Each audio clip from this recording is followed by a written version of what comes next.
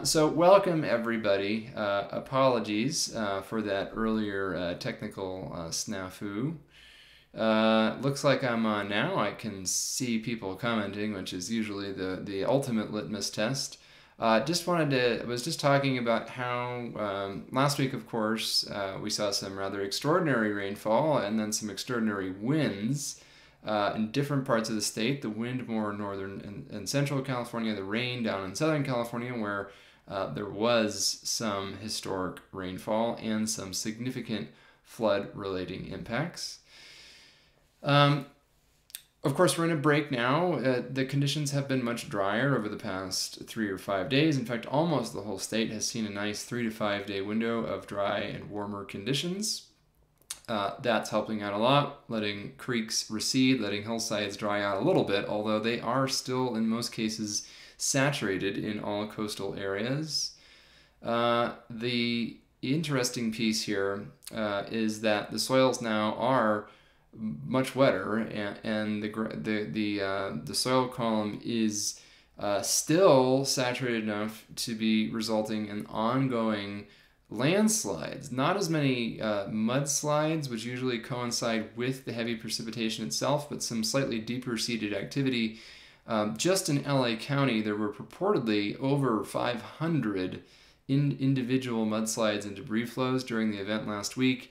The California Geological Survey was reporting, and I think their threshold for reporting is a little bit higher, so they're not necessarily talking about these little landslips that you see that you could on the side of the road that you could pick up with a few buckets or something, but they're talking about significant landslides and mudslides, and they're also in the hundreds, even using that higher threshold for the events last week. Fortunately, none of them were catastrophic or huge. Some of them were damaging. In fact, there were a number of homes that were significantly damaged or destroyed in Southern California from these events.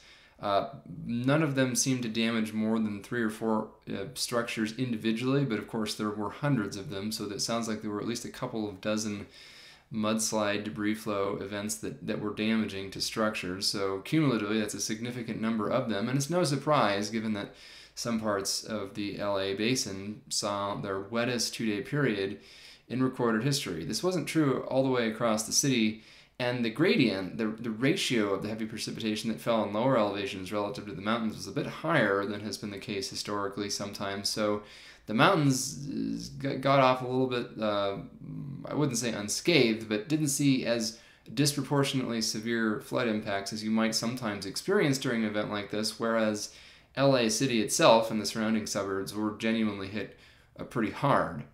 This was not an extreme or catastrophic flood event by any means. I know some headlines have portrayed it that way, even though it simply wasn't.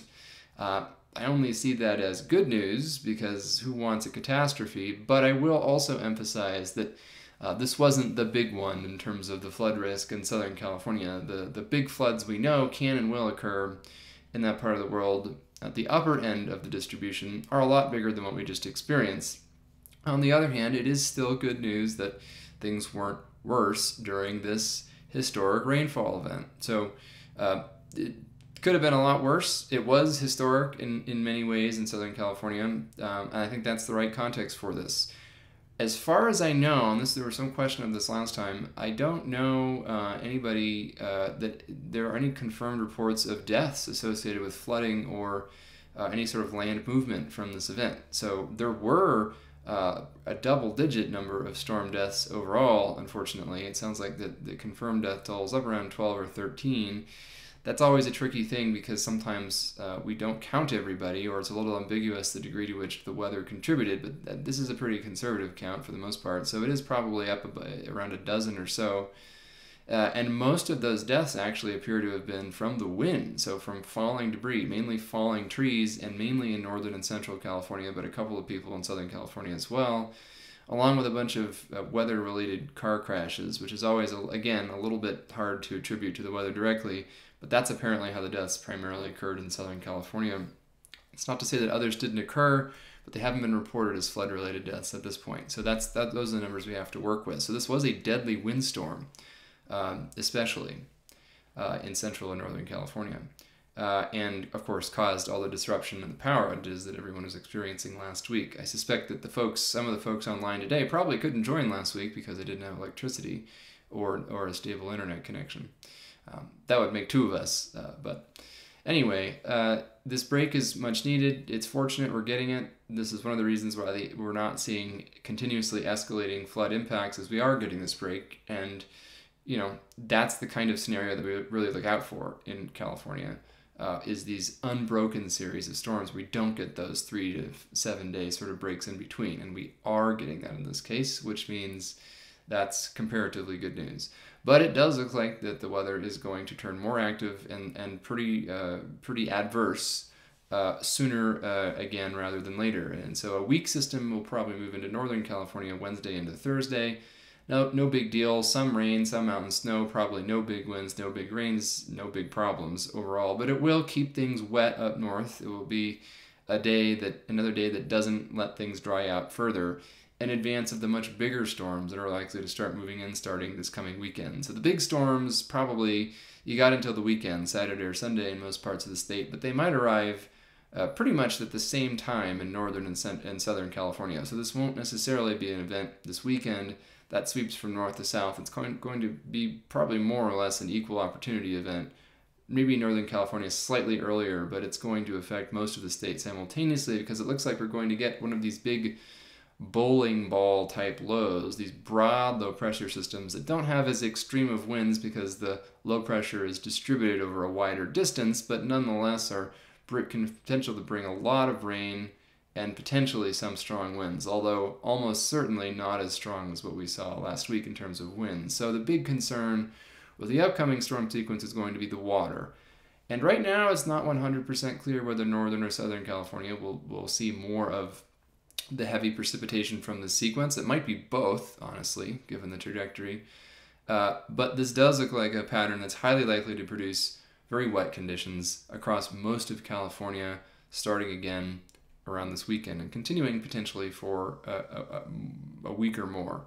So another really active storm cycle, and the difference is this one's coming fairly close on the heels of the previous very wet storm cycle, and so the elevated risk of flood-related impacts will come sooner than it did in the previous cycle. So that's the big concern. Right now, the potential for extremely heavy record-breaking precipitation in Southern California looks lower than with the last cycle. So that's the good news. This one may be a little more focused on Central and Northern California, which would, again, in comparative terms, be relatively good news, although up north, in many places, it is now wet enough that a big storm cycle is going to start to result in larger flood-related impacts and the higher risk of landslides because the soil column is starting to become saturated at a pretty deeper level compared to where it was a couple of weeks back. It would be nice if we could get some additional Sierra snowfall to bolster the still below average, although improved snowpack up there.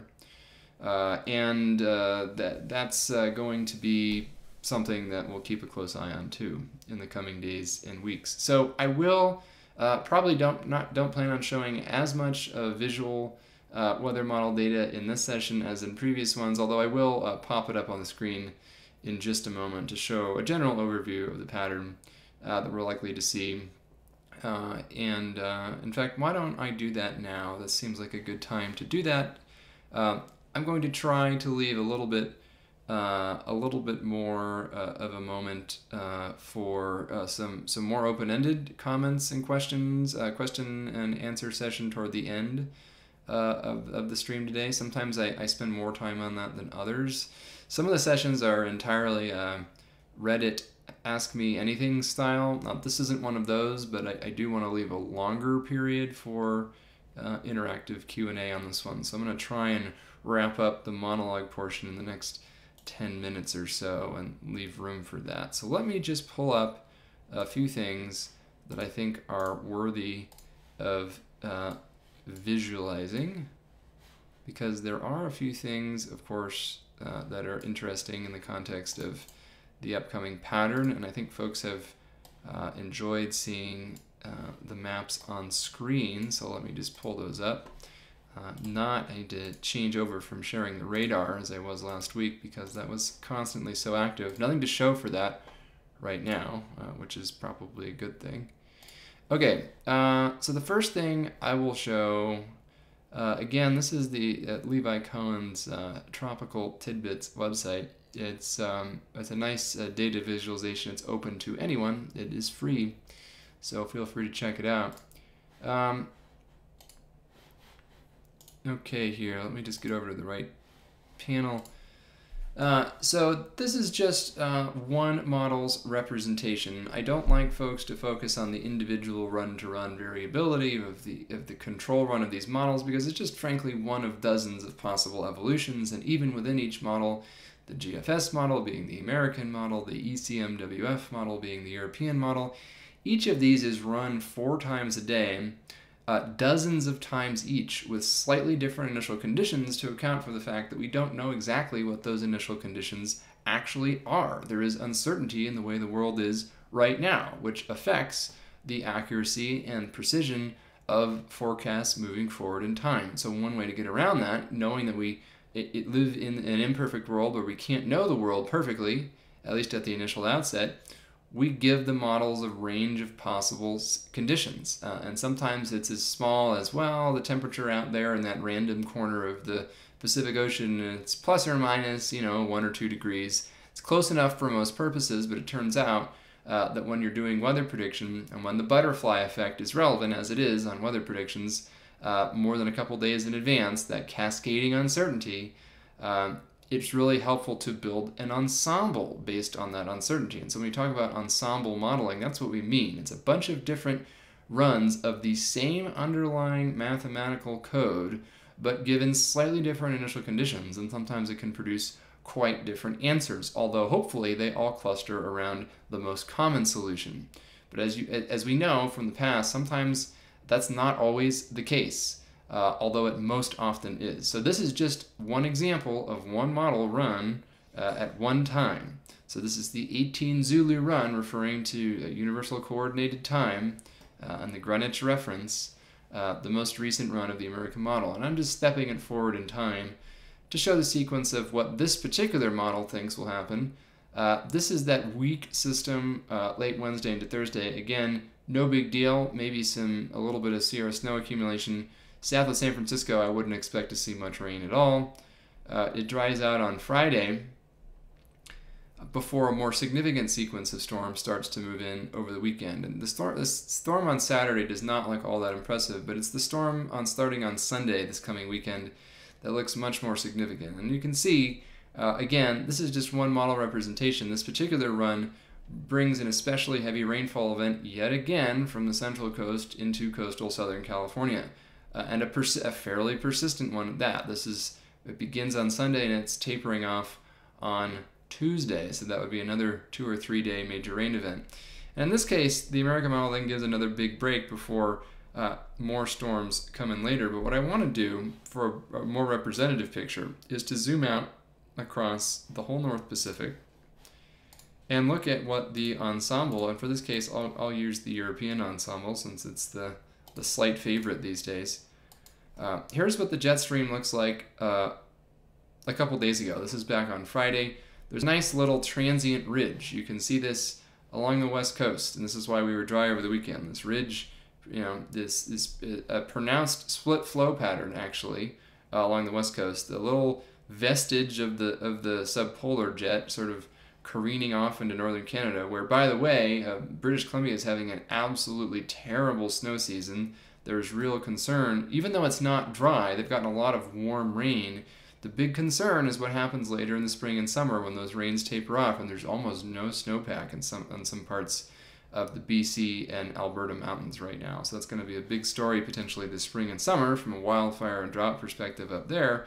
But anyway, we had this nice ridge over the weekend. It kept California mostly dry. Here we are now. This is the present. Not much of a jet stream at all along the west coast of the United States or Canada, but interestingly, there is a robust subtropical jet all the way down in the subtropics, as you'd expect it to be. This jet core is south of the tip of Baja California. That is quite far south. That's between about 15 and 20 degrees north latitude. That's very low latitude and it's a classic signature of an El Nino a strengthened and southeasterly shifted Pacific jet during an El Nino year. But watch what happens as we go forward through this week and we get, well, what else but yet another Pacific jet extension. So I'll rock this back and forth. If you go back in time, you see this is sort of out in the west. And as the week goes on, this is Tuesday, Wednesday, Thursday, this jet extension, this jet streak makes it all the way to California. And again, this is the ensemble average, so this is a pretty strong signal for 6 days out, with the jet streak nosing in to Southern California once again, and continuing onward. So you can see that this will be a very favorable position next weekend into early next week for major storm activity in California. And because this will be an energetic jet, it's a little bit too early to say exactly how long the sequence will last or exactly the sequencing of storms. But it looks like we'll get at least another pair of quite wet systems. And right now, the models disagree a bit as to the latitude in California that'll be the wettest. That was the European model, and now this is the American model. Again, it looks fairly similar in terms of the weekend and early week next week setup. And actually, as we go later into February too, we still continue to see this strong subtropical branch of the jet, which we don't always have in this part of the world. The subtropical and the subpolar jets, by the way, they're kind of idealized textbook concepts. We don't always see distinct separation between them. Sometimes there can be a split flow pattern where there's a clear subpolar and a clear subtropical jet. Usually the subpolar jet is stronger. But sometimes, and in certain regions, especially in the northeastern Pacific during an El Nino year, we tend to get this sort of really low latitude jet stream that doesn't quite fit all the technical definitions of a subtropical jet stream in textbook form, but for all intents and purposes, that's what it is. I mean, look at this jet core. It's south of Hawaii. I mean, if that's not in the subtropics, then where is it? But in any case, this is a fairly favorable pattern, again favoring central and southern California for above average precipitation. And we see this. This is the relative above or below precipitation, whether it falls relatively above or below average for the period. And again, mid-February is on average a pretty wet period for most of California. Here suggesting that almost all of California will end up wetter than average for a good portion of the next couple of weeks before things potentially calm down again toward the end of February. The good news is, once again, this doesn't look like it's going to be an unceasing storm cycle for weeks on end, but another solid one potentially capable of producing some flood and wind related impacts. Once again, here is what this looks like. I got to go back in time a little bit to get the full version of it from the European ensemble, but here's again what it looks like. The European ensemble is even a little bit wetter, but again, quite wet throughout most of California, with that tapering off closer to average towards the end of the period. So another good water accumulation in California, and this will put places in central and southern California way above average, not just for the month, but probably for the season, and even for the water year to date. Southern California, from a water perspective, will be sitting pretty. The interesting thing about the temperatures during this event is they're not going to be extremely warm, but they will probably end up warmer than average. So if you notice that relatively warm blob over parts of California near the coast, it's not, a astonishingly hot heat wave type pattern. Of course, it's going to be raining, but on average, that's near to above average temperatures, meaning that there's a pretty good chance that the snow levels, they won't be extremely high, but they also won't be particularly low, and so relatively warm rains are expected, especially in central and southern California. So the snow levels might be just low enough to produce good accumulations up at 7, 8, 9 plus thousand feet, but this might again be a pattern that struggles to really accumulate large totals down at 5,000 and 6,000 feet, which is where we really need it right now. So the moisture is going to be there. There will probably be some periods with lower snow levels, but it does not look like a particularly cold storm pattern, at least at this current juncture, because this is sort of the FA zoom in on the western U.S. Again, it's kind of a mix of above and below average temperatures, but again, this is being influenced by these really, this big warm blob off the coast. That's not a ridge of high pressure. That's just coming from the fact that the ocean itself is much warmer than average, and that carries over, especially as you can see, into the Sacramento Valley and the west slopes of the Sierra Nevada. If we do check out the ocean temperature anomalies, in fact, this is kind of a hard map to see this on, so maybe I should actually use something else. But they're still well above average along most of the west coast, although there's been some cooling recently in places that have seen significant storm activity recently. So those waves churned up enough of the cool water from beneath that it's a bit chillier in that upper ocean column than it was before the last sequence of storms, and that bomb cyclone churned out the water a bit. The other thing I wanted to show is what's on screen now. You may recall me showing the ensemble plumes for Los Angeles prior to the last event, and some of them were genuinely extreme in terms of rainfall. There were individual members, if you recall, that were suggesting that upwards of 15 inches of rain could potentially fall in the coastal regions in Southern California. And some of them in the real world ended up being closer to that than some of us might have imagined. There were some places that got 10 to 13 inches of rain pretty close to the coast. UCLA campus, with that rain gauge in Westwood being one of them.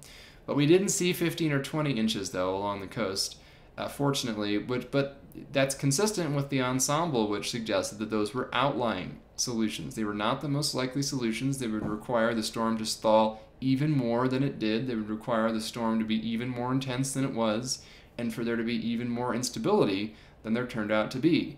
Fortunately, the real world actually ended up coming pretty close to the multi-model average, which is what you want to see in a predictive system that's doing a good job on average. And so I think that the modeling, considering that this was a historic rainfall event with pretty good predictability a number of days in advance, they did a good job with the last event. Now, the reason I say I'm reviewing all that is this is the same predictive plume for the upcoming storm system. And again, this is for a random weather model point near Los Angeles Airport. I chose just to be somewhat representative of the Southern California coastal plain. And what we see here is, of course, it stays dry in LA until about February 18th, so we still have a few more dry days to go.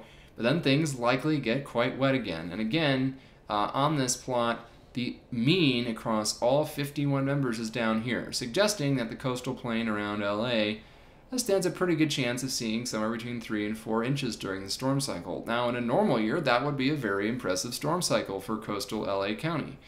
This year, that would end up being significantly smaller than the event we just saw, although, again, the impacts would be outsized because everything is already soaked. So I would expect to see an increase once again in some urban flooding and some renewed mudslides and maybe some additional debris flows.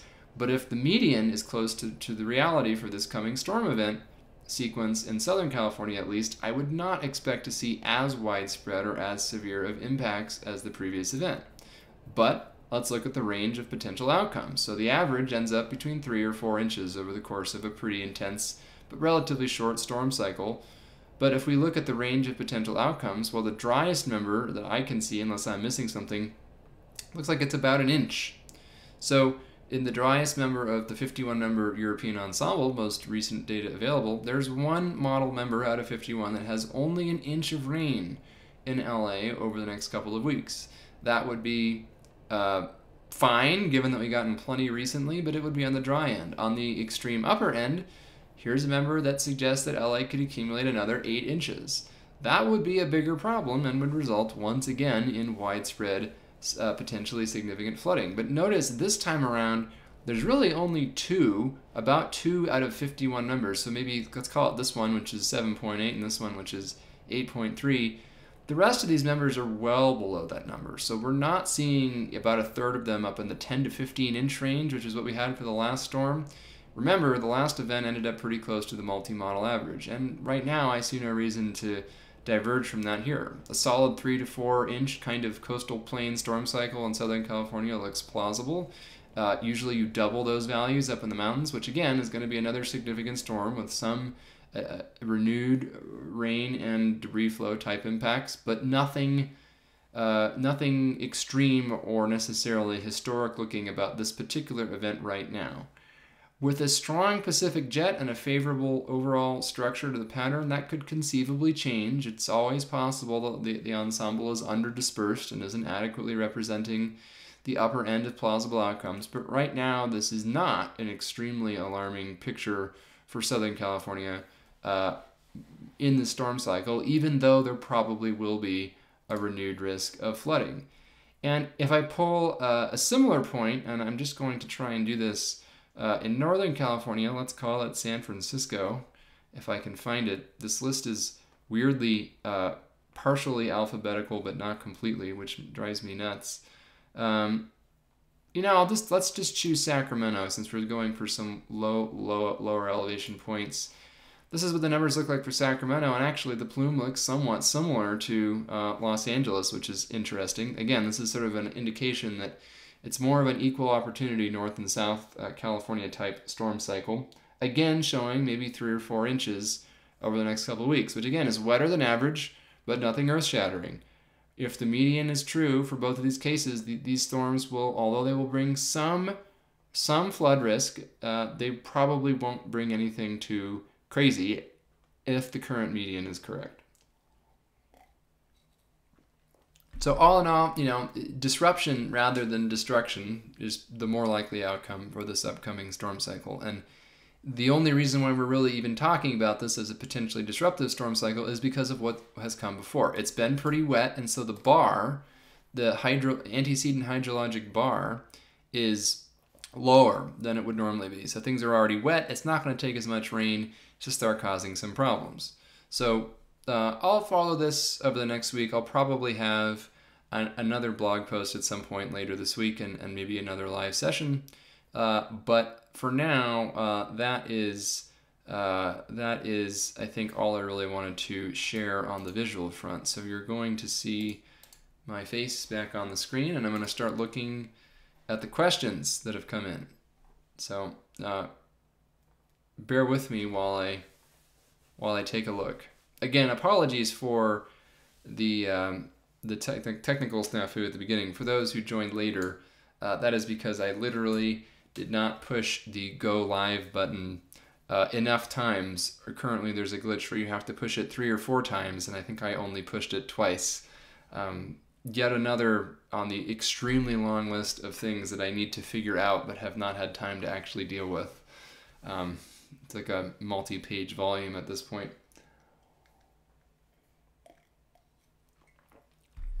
All right.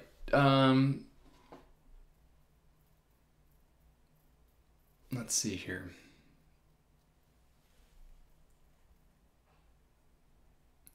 Question from Rachel: what are the wind and water patterns that precede the formation of an atmospheric river near Hawaii or farther south? How long does it take for an atmospheric river to cross the Pacific to the Americas? Well, generally speaking, atmospheric rivers are an emergent feature of the atmospheric wind patterns. So you can imagine that atmospheric rivers these days are defined not just as static plumes of moisture. So you think not just a big cloud of water vapor, a blob of water vapor, but specifically water vapor flux, meaning water vapor molecules moving from one place to another. And you can either get a very strong atmospheric river from extremely strong winds, which causes high fluxes even if the amount of moisture is only somewhat moderate, or you can get a strong atmospheric river if there's an extremely high level of atmospheric moisture but only moderate winds. Now, of course, the most extreme events are when you get both very strong winds and very high moisture, but recently we tend to have seen flavors of events that are either more wind dominated or more moisture dominated. And we actually have a paper on this a couple years back. This was one led by Kat Gonzalez. But the gist of it is that essentially you need convergence. So you need movement of mass in the atmosphere toward a central axis at a relatively low level of the atmosphere, because frankly, once you get up too high in the atmosphere, there just isn't that much moisture. That's a function of the fact that the pressure decreases logarithmically as you go up. Once you're sufficiently high, the air density is so low that it's just hard to get a lot of moisture. So atmospheric rivers are mainly lower atmospheric phenomena. So they're not driven per se, at least in direct sense, by the jet stream. So once you're up at the elevation of the jet stream, the altitude, the air density is quite relatively low up by where jet aircraft fly. That's why they fly there, because there's less air resistance at that height. But in the lower levels of the atmosphere is where almost all the moisture is. And so the key to these atmospheric rivers is often a low-level jet, which has different dynamics than an upper-level jet. And it's, of course, almost always much weaker. You tend not to get a 200-mile-an-hour low-level jet. Fortunately, we tend to get low-level jets that are more in the 50 to 80 mile an hour range. In fact, sometimes those low-level jets are what bring the really strong wind gusts to the surface during damaging wind events, as occurred last week.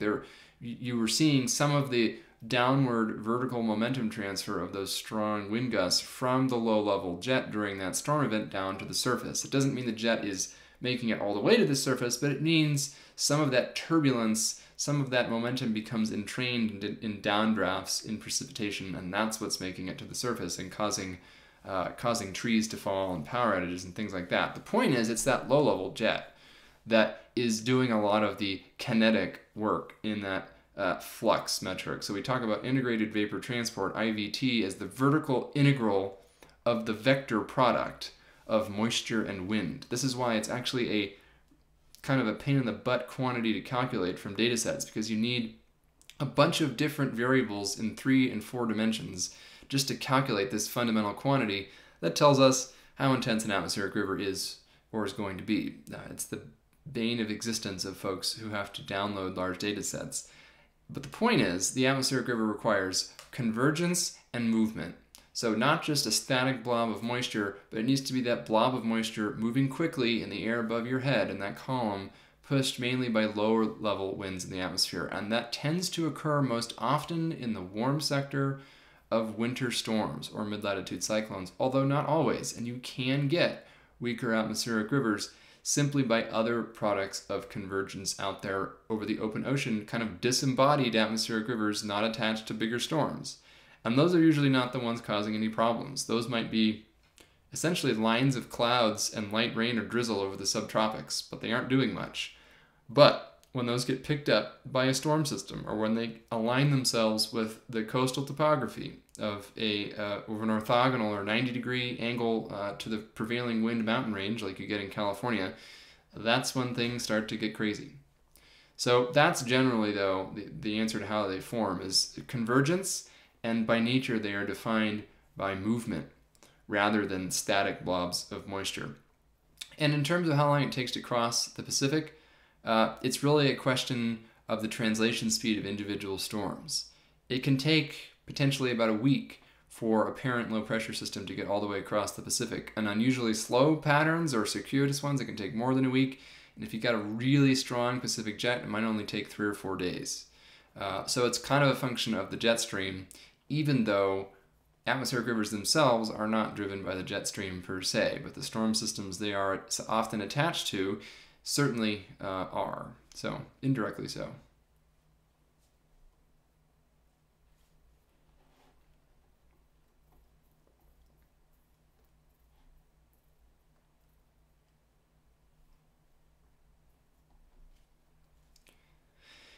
There's a few kind comments and questions about, I know there's been a bunch of articles in various magazines and in the press about my own, almost embarrassing number of articles about my own job and funding situation, and I think it's worth the word getting out there, because it is surprisingly difficult to support this kind of role. One thing I want to make clear to folks is that I'm not, I don't think it's really, it's very difficult to go it alone as a scientist. In fact, I don't think that most scientists would want to, because science is inherently a collaborative effort and you work across institutions and space and time. I mean, that's how stuff really gets done. It's rarely the case that one lone scientist is truly doing the lion's share of a work in any given field. And so I think that a lot of solutions that folks have suggested, ranging from become a full-time social media influencer or start your own essentially charitable foundation, 501(c) type thing, I can see where folks are coming from, but I don't think those are realistic options in my capacity as a public-facing scientist. Ultimately, scientists do need institutional support and institutional connections, and I have, any number, dozens of great colleagues who I work with on a regular basis, and for all of their faults, institutions in this context do afford access and visibility that is really difficult to accomplish otherwise. So what I'm really hoping to do then is to convince folks within the University of California system, increasingly aggressive wink wink nudge nudge, beyond the department level, because departments individually are constrained ultimately by the top level funding that they actually have, which right now is not great in most places, to sort of foster roles like these. And this is true, of course, I'm speaking from a very self-interested perspective for myself right now, but also there are so many folks who would be great at public-facing science roles within public universities who feel extremely frustrated that there are not opportunities to do this to a greater extent. And folks, I know I've been talking with folks at the University of California Extension and ANR, and even there, I know there's interest, but administrative hurdles are immense, and it's not clear whether we're going to be able to make that work either. So ideally, some entity within University of California or the state of California finds a way to be creative with funding and in which administrative rules need not be perhaps as restrictive as they currently are, and trying to find a solution. So I think that I'm not sure that this is a good target for a crowdsourced solution, even though I greatly appreciate the support, and it does help at the margins. It particularly helps in cases where there's no research or public engagement funding available at all, even just for the incidental stuff like the numerous software subscriptions and the travel and the equipment and all that. But I don't think it's an ultimate solution to the underlying challenge. So I'm continuing to not take no for an answer and to assume that there are ways to solve this. This does not really strike me as an unsolvable problem. It's just one, I think that it's a case of the right message needing to get to the right people, and hopefully sooner rather than later. But I'm optimistic that will happen. And I'm grateful for all the folks who've written all these profiles.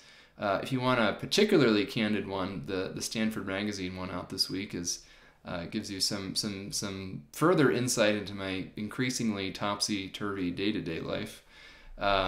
But thanks again for the support, and if you have any connections to the UC office of the president or something like that, that would actually be a very helpful word to put in on my behalf. But anyway, thank you again for that.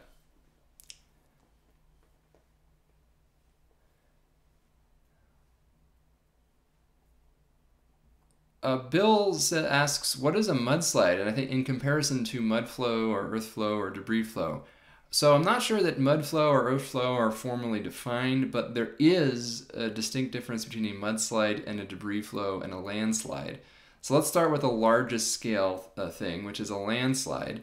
Landslides can sometimes be entire mountainsides. There have been reports of essentially entire mountain faces falling into the valley below. This happens in the Himalayas, sometimes with catastrophic outcomes. This has happened in the Canadian Rockies a couple times in the last decade, where there were very large landslides. Landslides involve many kinds of materials, including large volumes of rock that can fracture, so either loose rock and boulders, or even sometimes fracturing of what is effectively bedrock in the mountains, slewing off. That's what geology does over time. So the landslides can be extremely large and can be up to and including the size of entire mountains if there's a catastrophic mountain collapse. Sometimes in Mount St. Helens, by the way, one of the reasons why that event was so devastating was it was a lateral blast from the volcano and resulted in the mobilization of an extremely large landslide that was essentially a third to half of the entire mountain that blew out with that volcanic explosion. And then downstream of that, there were these catastrophic lahars, which is volcanic ash mixed with water and other debris, and those pyroclastic flows. But part of why that whole event was so explosive and then was able to result in such large pyroclastic flows and lahars is because that eruption was essentially triggered a landslide that wiped out half of the mountain.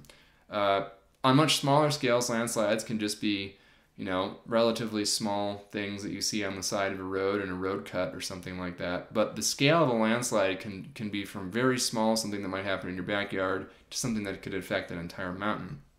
And involves deeper materials. They can be very deep-seated, so sometimes the base of a landslide can be hundreds of feet below the ground in a particularly large one. And they are often triggered more by disturbances that result in loading. So landslides are more likely to occur when the soil has and sometimes the rock layers beneath it have become saturated by large accumulated volumes of precipitation. Mudslides, on the other hand, are usually much shallower, so they don't begin as deep. Mudslide, as the name implies, there's a lot of soil in it, a lot of organic material, so not just mineral rock, but stuff on the surface. And so they tend to be mobilized more by actual heavy rain events. So during the downpour, the surface soil just gets too heavy, or the slope angle's too high, or there's some disturbance or instability, and the soil itself starts to slide in the form of mud. And of course it can contain rocks and other debris, but fundamentally a mudslide, and it moves downslope in that context.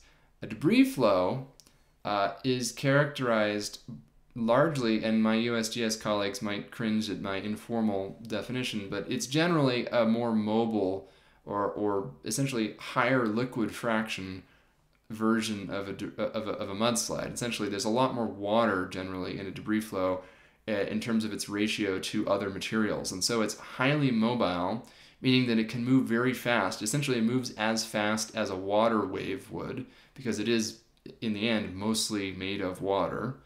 And it's also something that tends to contain finer material, so silt and things like that, as well as large debris, because if it's large enough, these can tend to pick up, because it's almost, imagine what kind of debris would be able to be picked up by a flash flood 5 or 10 feet deep. It's just a sudden wall of water. That's sort of the way to think about these events, except that they have a significant amount of sediment in them. So they're sort of very muddy flash floods, whereas mudslides are very wet soil, but where soil is the primary thing that's in them. In debris flows, it's water is at a much higher proportion, and they're particularly dangerous debris flows, to be clear, because they can move very quickly, far faster than you can outrun them, and in some cases faster than you can outdrive them. They tend to have a lot of energy associated with them, because often they can pick up very heavy objects like boulders the size of large vehicles and move them miles downstream, because again, a mudslide or a landslide, once it runs out of slope, once there's no longer a steep slope, it's going to terminate, it's going to stop. It doesn't have an infinite amount of kinetic energy. But the debris flows are going to continue, much like a flash flood, sometimes even into creek and river channels downstream, because it is essentially mostly water, and so it can travel farther. It can have more widespread impacts because they don't just affect a localized area, but they can move quite far from their origin source. And we saw that in Montecito in 2018, where a lot of these debris flows that began up on the slopes above Montecito and Santa Barbara in such catastrophic form ended up making it all the way to the Pacific Ocean. And of course, there's a lot of people and stuff that were in harm's way, in that case, in between. So the main difference is the relative ratio of water and the depth of the column of soil or subsoil material that is involved in the flow. Landslides are deep-seated, often involve mineral rock, and then the mudslides are mainly shallower and triggered by short-term bursts of rain, as are debris flows. And debris flows are the fastest moving and most mobile of all of them. And that's one of the reasons why they can sometimes be the most dangerous, because they move the fastest and they move the farthest from the steep slopes. You do tend to get more flash floods and debris flows following wildfire events because A, you've removed a lot of the vegetation from the surface, so there's a lot more soil directly exposed to heavy rainfall, and B, sometimes there's an actual layer of ash from the fire itself, which can contribute to the dissolve, or to the silt or ash-like content, the slurry the density, if you will. It's sort of like a debris flow. You can kind of think of it as fast-flowing concrete in terms of the kinetic energy and the amount of downslope speed it can acquire. So before I get myself into too much trouble with the geology, those are the main differentiations.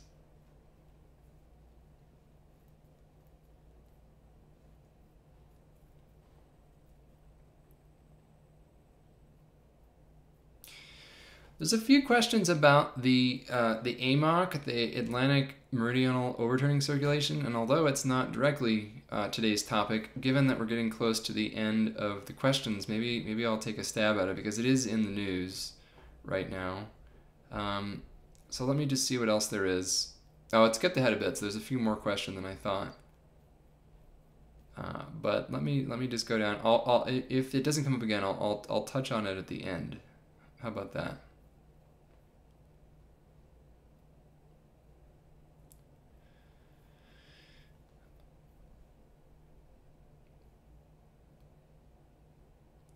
There's a question about the modeling techniques and the perturbations used in ensemble, building the ensemble.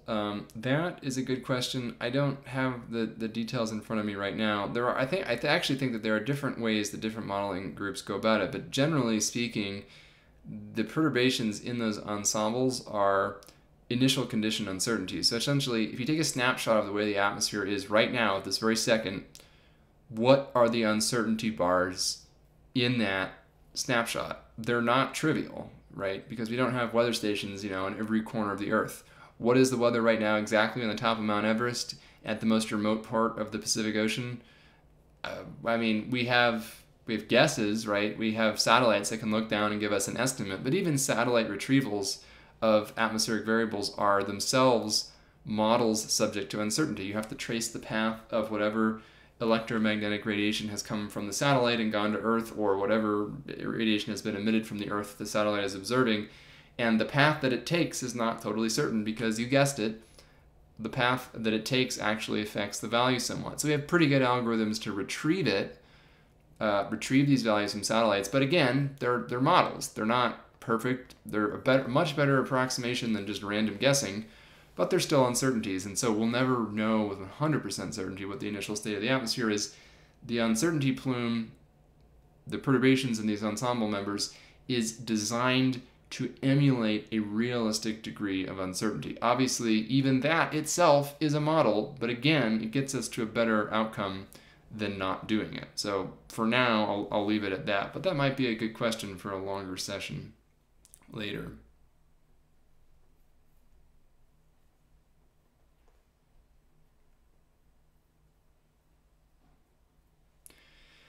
There's a question from Kit, and I've gotten it from a few other people, so I'll mention it. There's a recent LA Times story quoting notable climatologists saying that although we are expecting to see an intensification of precipitation, we haven't yet in California. There's a few ways to think about this. One is that you can't find what you aren't looking for, and really, I don't think that anybody has done this study using the last decade of data formally at this point. So it's true, I think, that when the last round of studies were done, 5 to 15 years ago, that there may not have been a detectable signal yet.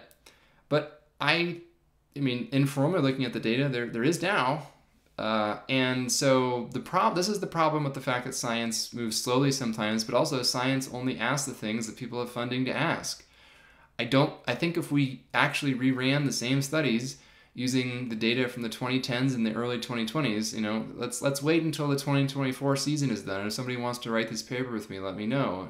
I don't have time or funding to do it myself right now either, but I'm pretty sure that if we formally wrote it up, that the answer would now be different than it was.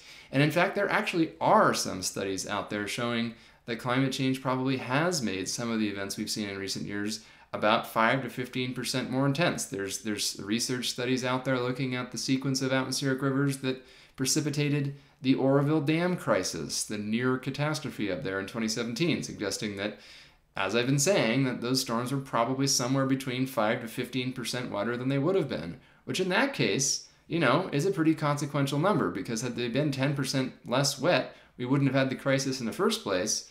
But if they'd been 10% wetter still, as they would be with another half a degree to a degree of warming, we might have actually gone from a crisis into an actual catastrophe. So to think of it that way, that's not a small influence at all. So by the way, detecting trends in extreme events is difficult because the time series are inherently noisy and we haven't been observing them very well. So I actually tend to think the signal is there, and the main reason why scientists continue to say this is frankly that nobody has crunched the numbers recently. I literally think that is what it comes down to.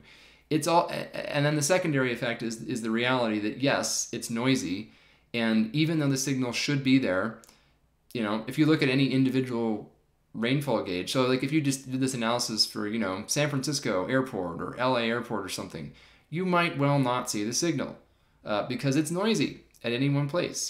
Think about this past event in LA. Some parts of the city saw their wettest 2-day period on record. Other parts of the city weren't even in the top 10. So which gauge do you look at? San Diego has seen record-breaking rainfall this year. Parts of LA have seen record-breaking rainfall this year. Ventura has seen record-breaking rainfall this year.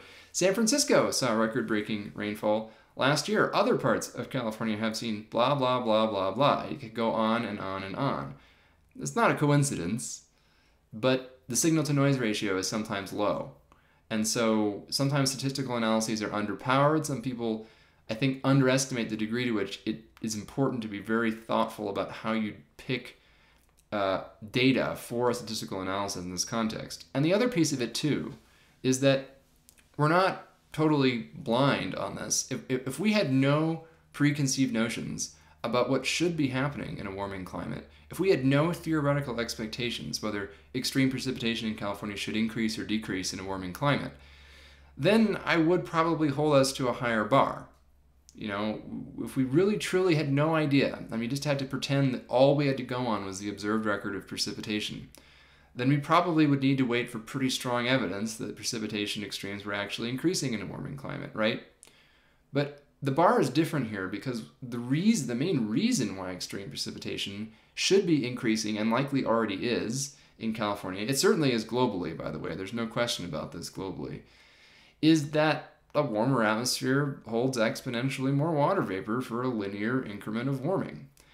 And something very weird would have to happen for that not to raise the ceiling on precipitation extremes by something close to 7% per degree centigrade or 3 or 4% per degree Fahrenheit of warming. So that is my null hypothesis. The thermodynamics are so fundamental that we've globally warmed about 1.3, 1.4 degrees.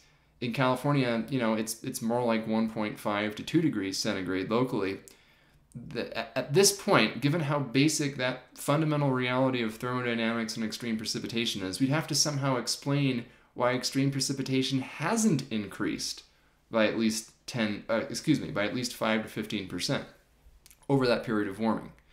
And so I tend to think that the only reason why we say we don't see it yet is we haven't looked hard enough. And it should be there. And I would guess my informal, more likely than not assertion is that the signal is probably there if we wait till the end of the season to run the numbers again. Because it might not have been there clearly, 5, 10, 15 years ago, but to my knowledge, no one has done this work looking at the right kinds of events, specifically at extreme short duration precipitation events. So the trends in the wettest days or the wettest several day periods in California. And I suspect that in winter, in our core winter season months, as we're in right now, that there would be a signal there or would be shortly. So I think that's where that's coming from, and it's a complicated thing to talk about because sometimes we conflate absence of evidence with evidence of absence. There's every reason to believe that extreme precipitation will increase and should already have increased, including specifically in California, even if no one has specifically run the numbers up through 2024 to determine that through 2024. So I think we're kind of at the state where in California, a lot of the things we're relying on are studies that were done 5, 10, 15 years ago, and things have changed. It's warmer than it used to be. We're in a different era. And if we're going to continue to make those claims, I think we need to rerun those numbers continuously because, and it's frustrating that there aren't more resources to do that in California. I continue to be genuinely baffled that California, of all places, does not have very many resources available for folks working on these issues in this part of the world. But that's a slightly tangential story for the day. All right, let's see.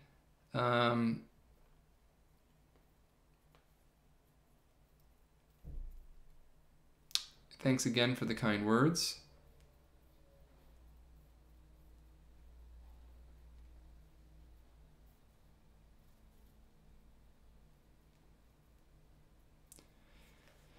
Yeah, actually, in this final comment that I'll take, I'll go a little bit long today because there's some interesting things, and I have the energy. The green tea is working today or something.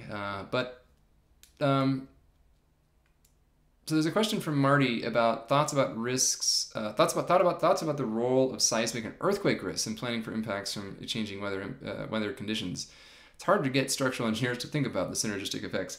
It's funny you should mention that because just last week, I think it was just last week, I gave a talk at an earthquake conference, and I've never done that before. And it was precisely because seismologists and solid earth geophysicists are starting to think about this more, about how climate change is not so much directly influencing the risk of earthquakes per se, although there are some interesting hypotheses there. But assuming for a moment that the weather and the climate have absolutely no influence on the actual likelihood or severity of earthquakes, there's still the question of what happens if, earthquakes in places where there are risks continue to happen at about the same rate that they always did, but in the context of a warming climate. And I do think that there are some really strong reasons to think about the co-occurrence of risks. And one of the things, I'll give you a preview since we haven't published this, but essentially these are the two scenarios I laid out in this talk. There's really two big combined extreme weather earthquake scenarios that I would worry about in California, and they're actually quite seasonal. They probably would not overlap in their risks. One is maybe the most obvious one, which is the risk of fire following earthquake. California, of course, already has a big enough wildfire problem when we don't have a secondary major catastrophe going on at the same time. But the challenge with a big earthquake, particularly if you get one, say, in the San Francisco Bay Area or in the LA metro during the peak of fire season, obviously you already have a background risk of wildfires, but then in the context of a major earthquake, now you've got a bunch of potential earthquake-related ignitions. So we don't need PG&E to cause any sparks in that scenario. There's plenty of sparks happening because people's water heaters fall over, or any number of things can happen during earthquakes that spark home fires or fires in the wildland-urban interface. And then the very worst scenario, of course, would be an earthquake either during or immediately before an extreme offshore wind event in the autumn. You'd have all of these ignitions immediately up in the wildland-urban interface, and some probably even within the cities themselves that were affected by the quake, and then you'd have essentially wind-driven fires, both wind-driven urban fires, wind-driven wildfires, and wind-driven fires in these interfaces. And that honestly is probably the worst case sort of disaster scenario that I can think of for California. The only positive thing about it compared to some other things is it would likely affect one portion of California only.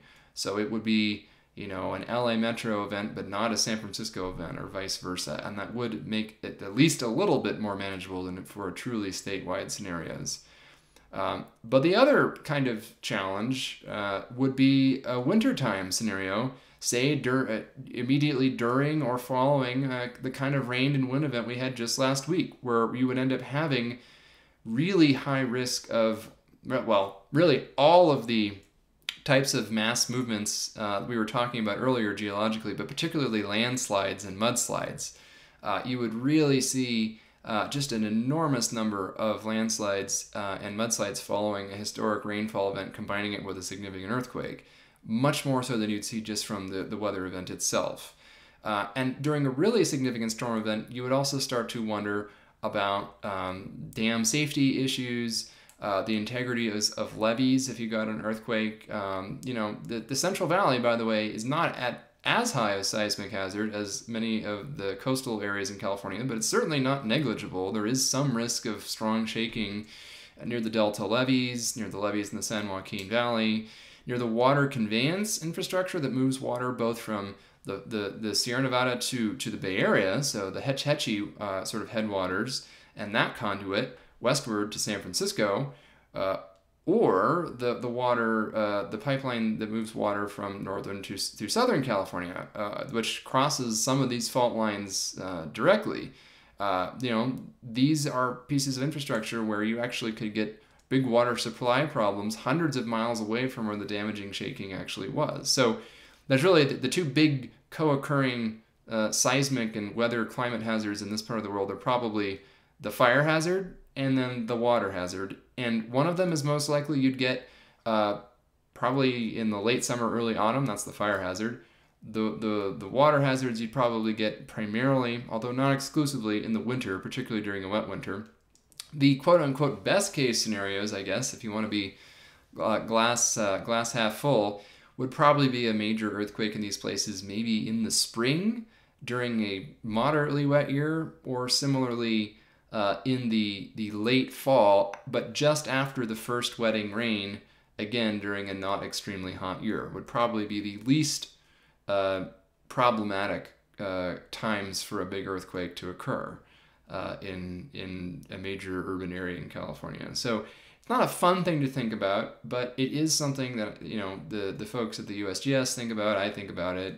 We are talking about these sorts of things, and I think it is worth planning for, because again, the more we think about these things before they happen, the less terrible it will be if and when they do. And my hope is that we manage to at least space out our disasters in California, and let's hope that the next big earthquake does occur gently as possible in the relatively damp spring, or just after a first early autumn rain, because that would probably result in the least bad outcomes in those cases.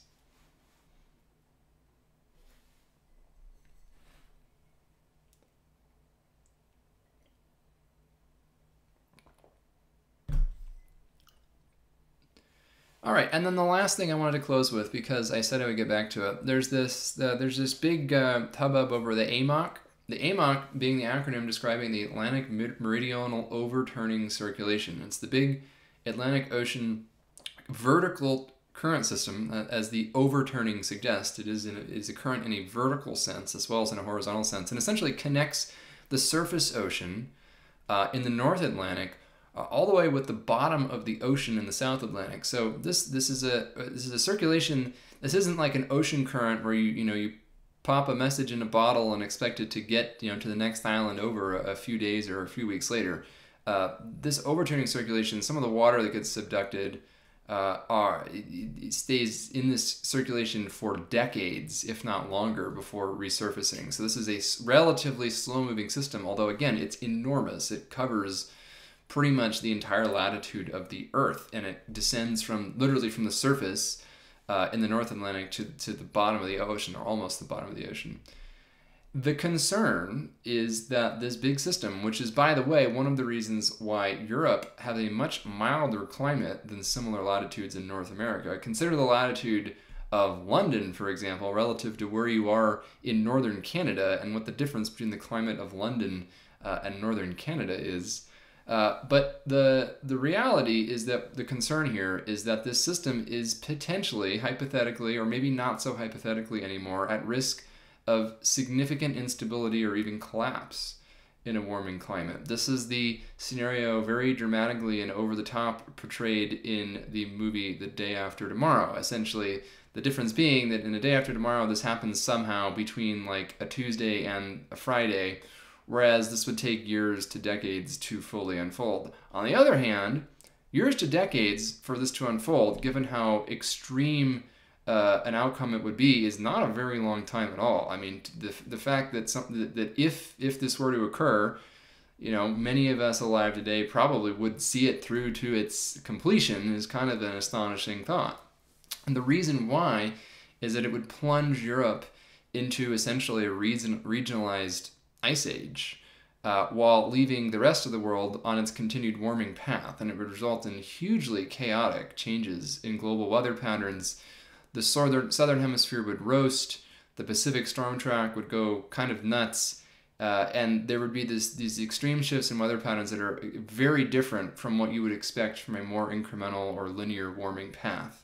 The big problem is that this was a largely hypothetical risk, at least at present. We know this has happened in the deep paleoclimate history of the Earth, But we know that it mainly did so during periods where there was vast quantities of continental ice sheets in the northern hemisphere. So when the ice sheets covered much of North America, we're talking like when the ice sheets were a mile thick down toward Chicago or something. So the boundary conditions were very different than what we have today. We do not have anywhere near that much fresh water locked up in ice over the northern hemisphere. The reason why that matters is it's melting of that fresh water into the North Atlantic that is thought to trigger these events by changing the balance of salinity and density, and thereby essentially causing the ocean current system to fall apart. We don't have that much fresh water stored in ice that could potentially melt. I mean, there's a lot, don't get me wrong, up in Greenland, for example, but it is not nearly as much as there was during the periods of time when we know that this kind of event happened previously. So the big science question has been, well, how much freshwater melt would it take? How much density and salinity changes to the surface would it take to trigger something like this? And there has been some new research that is a little bit concerning, suggesting that we are maybe closer to that than had widely been believed, or at least that it's not, we can rule out that this is a theoretical impossibility. So there was some hope, at least for a while, that maybe this isn't even possible in the present configuration of the Earth system. That's just one thing we can at least check off of our list. But instead, what this most recent modeling suggested is, in fact, that it is absolutely plausible with the current setup of the system, and that perhaps the current system is even more sensitive to perturbations that could cause it to theoretically collapse than we previously thought.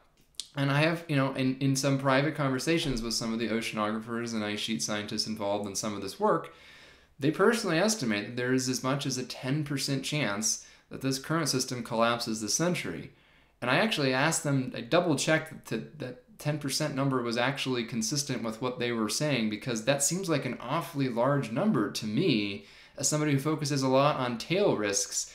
10%, it's not likely, but it's not that unlikely. A 10% chance of showers is a slight chance of showers in the weather forecast, right? Some people bring an umbrella when there's a slight chance of showers.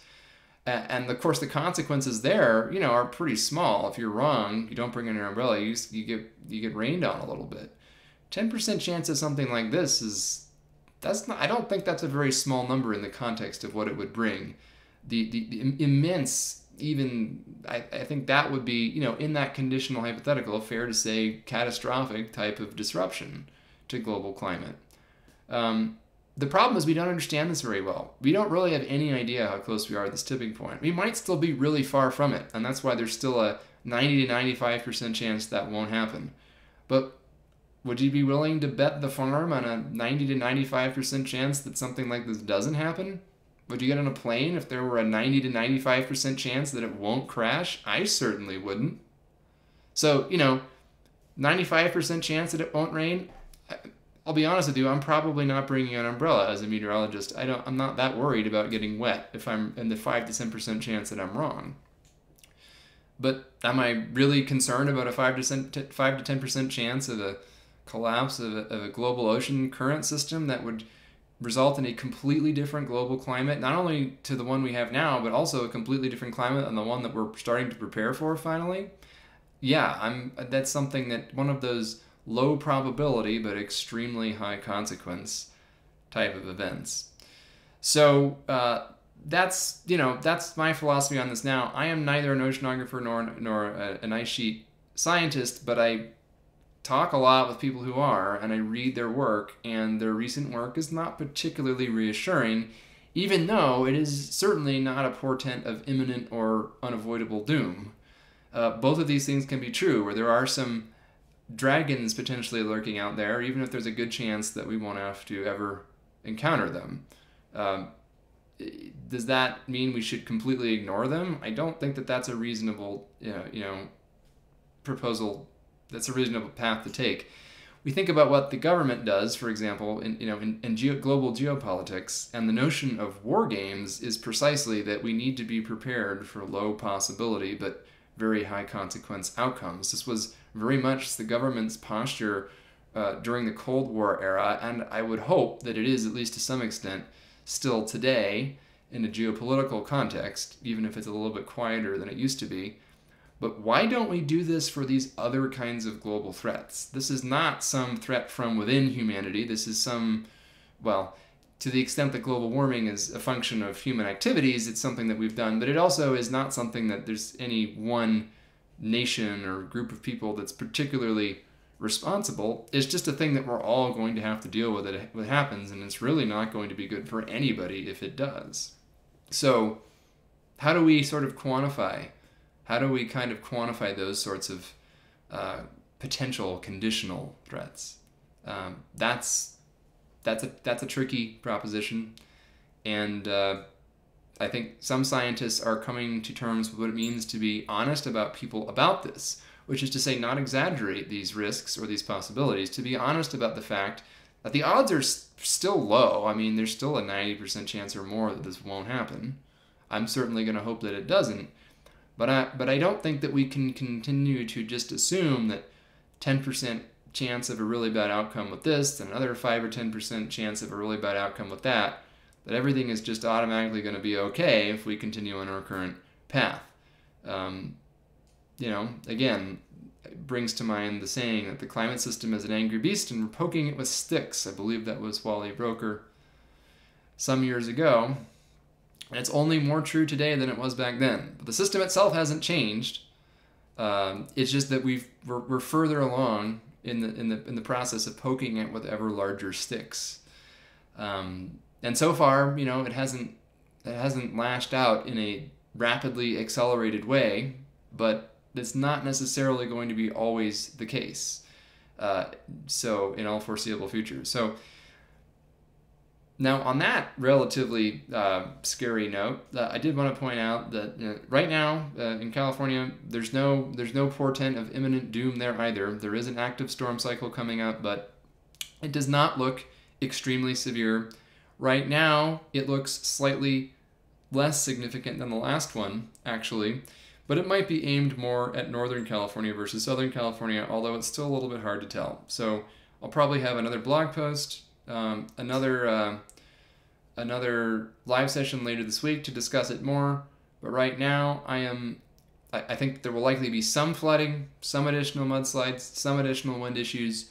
But right now, if the multi-model ensemble averages are close to reality, it shouldn't be anything that California can't handle. So for now, I'll leave it at that, and I'll join you all later on. Thanks for watching.